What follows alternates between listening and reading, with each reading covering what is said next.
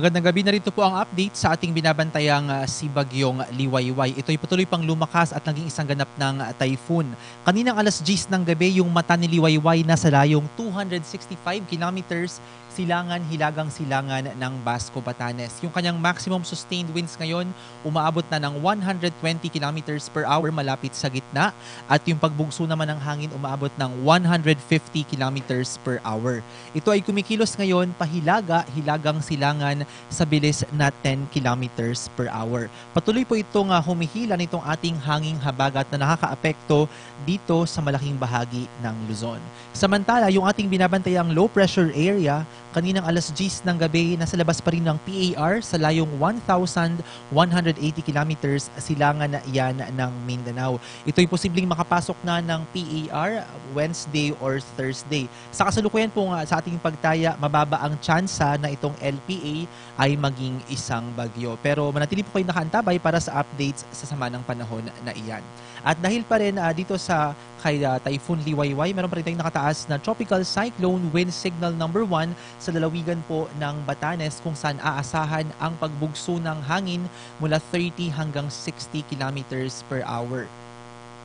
At dahil din kay Liwayway at sa ating hanging habagat, meron pa rin tayong nakataas na gale warning sa mga baybayin ng Batanes, Ilocos Norte, Ilocos Sur, La Union, Pangasinan, Zambales, Bataan, Cavite, Batangas, Occidental Mindoro, Oriental Mindoro, Palawan kasama ang Calamian at Cuyo groups of islands, Quezon kasama ang Pulilio Islands, Aurora, Isabela at Cagayan kasama na ang Babuyan group of islands. Sa mga lugar pong ito ay hindi pa rin pinapayagang pumalaot ang ating mga kababayang mangingisda at yung may mga madiliit na mga sasakyang pandagat dahil maging maalon hanggang sa napakaalon ang kalagayan ng mga karagatan.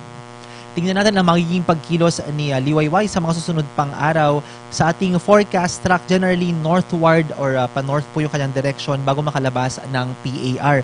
At nakikita natin dahil sa kanyang direction na yan, muli napakababa ang tsansa na ito ay tumama sa kalupaan. At in 24 hours, yan ay nasa layong 415 kilometers hilagang silangan ng Basco, Batanes. And by after 48 hours, yung mata ng bagyo nakalabas na po ng PAR sa layong 650 kilometers north-northeast ng Basco, Batanes. At tingnan naman natin ang magiging pagdaya sa ating mga pagulan. Galing po ito sa Global Spectral Model.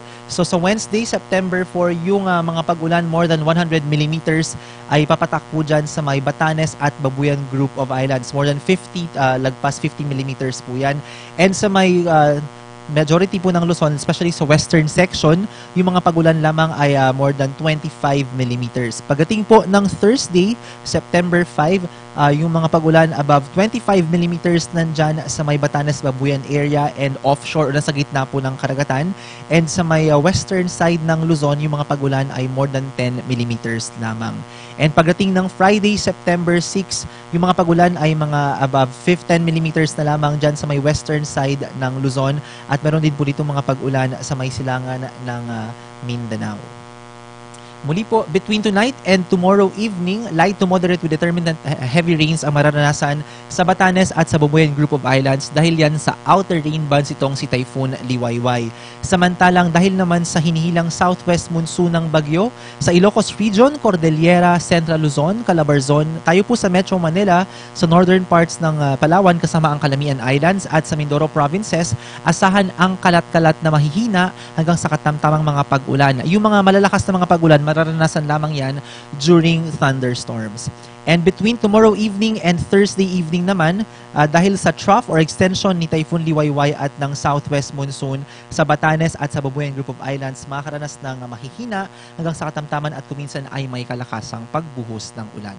Paalala pa rin sa mga residente sa mga nabanggit pong lugar, especially yung mga nakatira sa tabing ilog, tabing sapa, sa mga flood-prone areas at sa mga bulundukin laban po sa mga landslides, maging alerto po, mag-ingat, makipag-ugnayan sa mga local DRRM offices kung kinakailangan ng lumikas at manatiling nakaantabay para sa updates mula sa PAGASA, especially yung thunderstorm advisories at heavy rainfall warnings kapag malalakas yung mga pag-ulan na nilalabas ng ating PRSDs. Special mention po sa mga nakatira dyan sa Batanes kung saan may tropical cyclone wind signal number 1. Maging alerto po at mag-ingat laban sa mga posibleng malalakas na pagbugso ng hangin. Muli po sa ating pinakita sa ating forecast track, hindi inaasahang tatama sa kalupaan itong si Liwayway at posibleng makalabas na ng PAR between Thursday afternoon or Thursday evening. And muli po sa malaking bahagi ng Luzon, maliban sa may Romdon, Marinduque at sa Bicol Region, hindi po pinapayagang pumalaot ang ating mga kababayang mangingisda at yung may mga maliliit na sasakyang pandagat dahil magiging maalon hanggang sa napakaalon ang mga karagatan dahil sa habagat at kay Typhoon Liwayway. Ang susunod po nating severe weather bulletin ay lalabas mamayang alas 5 ng umaga at kasunod na rin po niyan ang press briefing. Yan po muna ang latest muna sa Pagasa Weather and Flood Forecasting Center tungkol kay Typhoon Liwayway. Magandang gabi po at mag-ingat tayong lahat.